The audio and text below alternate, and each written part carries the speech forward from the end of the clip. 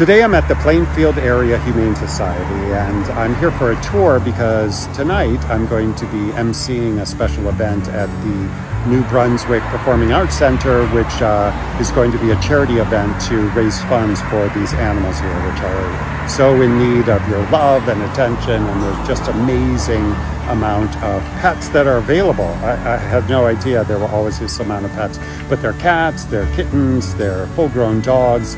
All of them need a home, all of them need your love, and I hope that you will come out and see them because they're here for, you know, they're here for someone to make them have a very special home. Just look at them.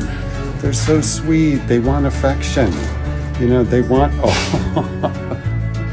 This is one of the cats available for adoption. Look at him.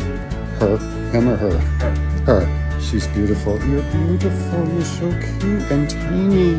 Who's talking? Wow, listen to that. Wow, that's unusual. A chirper.